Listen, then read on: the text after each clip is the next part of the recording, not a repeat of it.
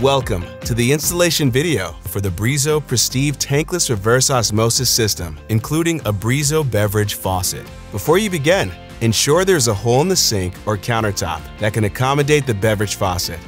This hole should be between 1.25 to 1.5 inches in diameter. An unswitched outlet in the sink cabinet will also be necessary to complete this installation because this appliance requires constant power.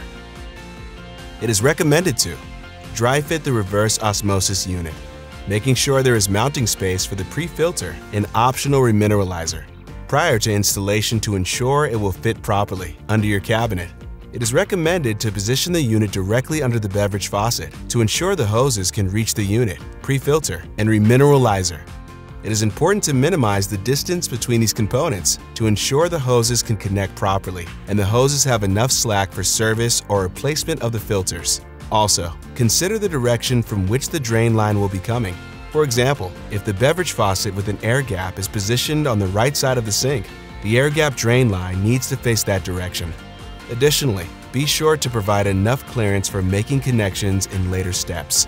The unit must be installed in an upright position, and it is important to avoid installing in areas where temperatures may drop below freezing or where the unit may be exposed to direct light or heat. The system is specifically designed for potable water only and should be supplied exclusively with cold water. This video will also cover the installation of the optional Remineralizer cartridge. The Remineralizer cartridge is designed to enhance the pH of the water, which some users may prefer. Note that this cartridge is not included with the system and must be purchased separately. At this point, turn off the hot and cold water supply stops under the sink. Then turn the kitchen faucet on to the full mix position to relieve any pressure in the water system. Once you're ready to begin installation, gather the following tools and let's get started.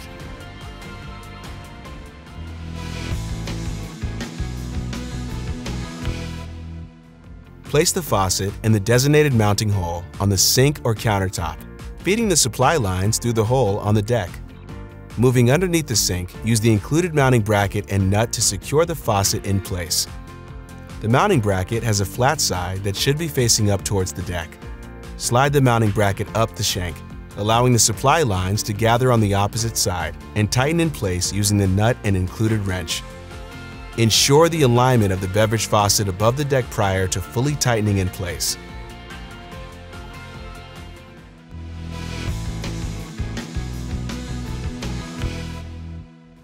Begin by disconnecting the current supply line from the cold water supply.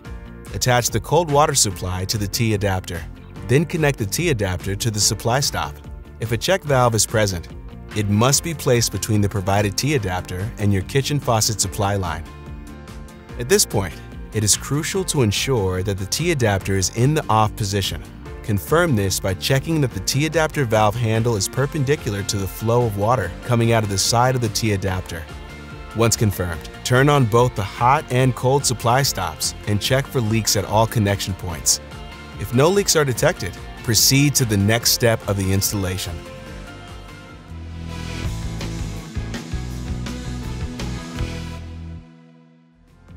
Gather the drain saddle that is included with your packaging. The drain saddle consists of two pieces that clamp together around the existing drain line under the sink, allowing wastewater from the system to flow through the drain saddle and into the existing drain line. There are a few important aspects to note about the drain saddle itself. The included drain saddle is designed for a 1.5-inch drain line for both horizontal or vertical installations. If your drain line is a different size, you would need to purchase an appropriate adapter. If an alternate drain line adapter is being used, it should include a 3/8 push-to-connect fitting. Please note, a 3/8-inch to 1/4-inch step reducer has been included in your packaging if you plan to connect the 1/4-inch drain line directly to the 3/8-inch drain saddle. If installing the drain saddle on a horizontal pipe, ensure the hole is on top of the drain to allow wastewater to flow directly into the main drain line and not get clogged up by debris. Use half of the drain saddle with the drain connection to test fit a location. Ensure the chosen spot is before the P-trap and is smooth and straight. Once satisfied with the location, mark the spot on the drain pipe for drilling a hole. It is recommended to first drill a 1/8-inch pilot hole to ensure the 3/8-inch drill bit remains centered on the curved surface of the drain pipe. Be extremely careful, as to drill only through one side to the drain pipe and not all the way through to the other side. With the hole drilled, you can now install the drain saddle. Begin by using the included gasket, which has an adhesive backing on one side. Peel off the protection backing to expose the adhesive and ensure the adhesive side is facing the drain saddle and is perfectly centered over the hole. Then press it down firmly into place. Next, place the drain saddle over the drilled hole and secure it in place with the included nuts and bolts. To ensure proper alignment, insert a pencil or small Phillips head screwdriver through the side of the drain saddle until it enters the previously drilled hole. This confirms the correct alignment between the drain saddle and the main drain. Once properly aligned, continue tightening the bolts on each side until snug. Ensure the connection is watertight without over-tightening.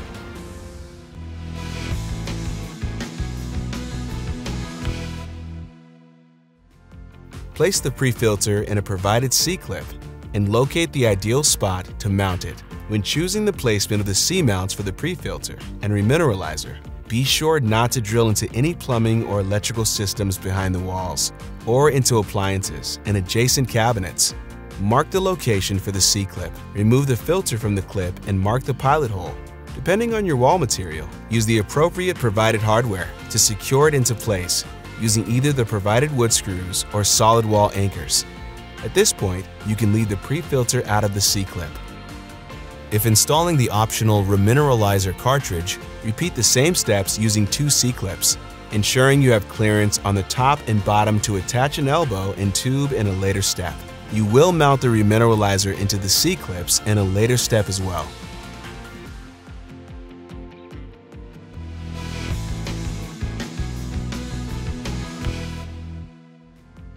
Gather the 2 white 3/8" hoses from your packaging.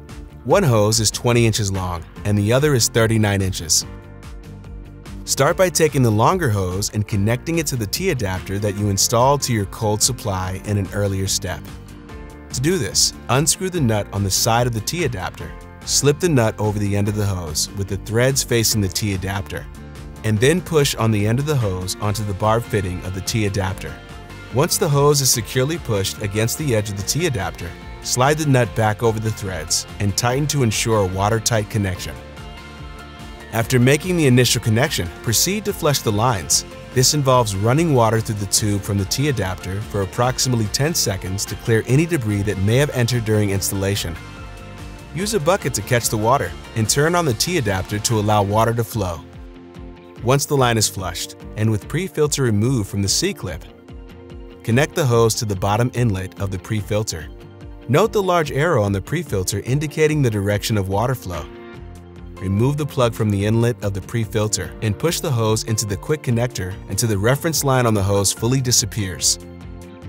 Then use an included quick connector locking plate on the bottom of the push connector to prevent accidental removal. Follow the steps for the outlet of the pre-filter. Remove the plug, take the shorter length of the hose, and push it straight down until the reference line fully disappears. Then use an included locking plate to click over the bottom of the push connector. Next, take the end of the hose from the outlet of the pre-filter and connect it to the back of the RO system in the port, labeled IN. Remove the existing plug by holding the outer compression ring down and pulling out the plug. Line up the hose from pre-filter with the back of the system and push it straight down into the push connector until the reference line fully disappears. Secure this connection with another locking plate. At this point, you can wait to place the pre-filter into the C-clips until you put your RO unit in its final place. If any of the tubing must be cut shorter and cuts off the existing depth mark, make a new mark 5/8" from the end of the tube to use as a reference line to ensure the hoses are seated at a proper depth. If cutting is necessary, use a PEX cutter to ensure the cuts are straight and smooth. This is important for future servicing of the system.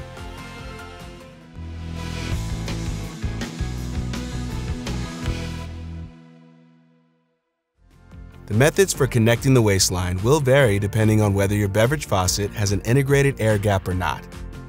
If the faucet does not have an integrated air gap, proceed to step 7 for instructions. For faucets with an air gap, there should be 3 hoses extending from the bottom of the faucet. In this example, a Brizo beverage faucet is used, but the hoses should be labeled similarly regardless of the faucet brand. We'll first prepare to attach the drain line from the air gap to the drain saddle. Dry fit this line, ensuring it travels smoothly from the air gap to the drain saddle without any dips, loops, or kinks to allow gravity to pull the water down effectively. If the drain saddle is installed on a vertical pipe, ensure the line remains straight. The same principle applies if the drain saddle is on a horizontal pipe. The drain line must not have any kinks or dips to drain effectively. Hold the drain line next to the drain saddle and mark the location for cutting to the appropriate length. Then proceed to cut the line using PEX cutters, ensuring a clean and straight cut. Next, align the drain line with the drain saddle and push the hose fully into the saddle and lock it into place with the locking plate. Now focus on the two lines coming down from the faucet. For this specific faucet, the line will be the 1/4-inch red tube. You're going to connect this to the port on the RO unit labeled waste. As before, remove the plug and connect the air gap line to the waste and lock it into place with the locking plate. This completes the installation steps for a faucet with an integrated air gap. If your faucet does not have an integrated air gap, follow the subsequent installation steps.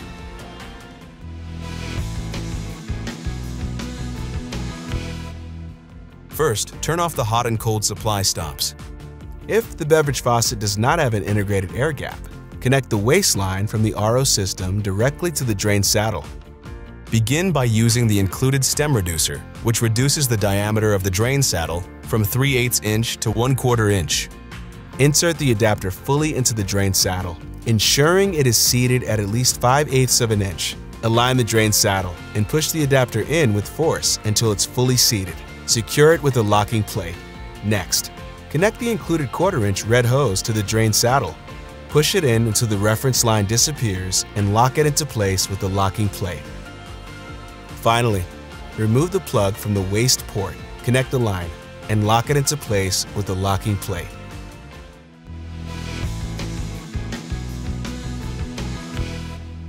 If you are not using this optional remineralizer, you'll simply connect the faucet supply line directly to the back of the RO system at the connection point, labeled Pure, and you can proceed to Step 9.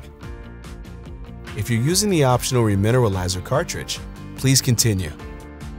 To install the Remineralizer cartridge, first remove the protective caps from the top and bottom of the cartridge. Next, install the included elbows to the top and bottom nipples of the cartridge by placing it over the nipple and applying pressure to push it down until it's fully seated.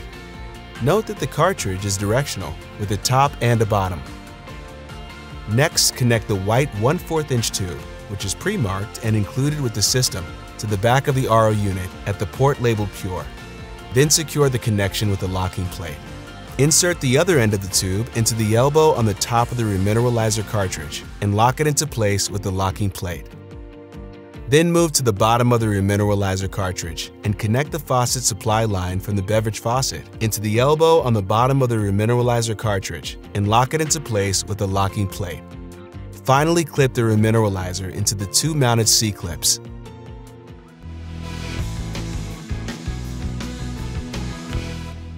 Now that all connections are made, prepare the initial system startup.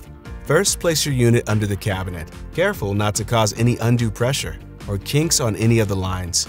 Ensure the unit is on a level surface and perfectly upright, also ensuring it does not touch the cabinet wall, plumbing, or other appliances to avoid vibration and increase noise levels. You can now clip in the pre-filter into the mounted C-clip and check that the two filters in the RO unit are in the locked position. Additionally, confirm the beverage faucet on the countertop is in the off position.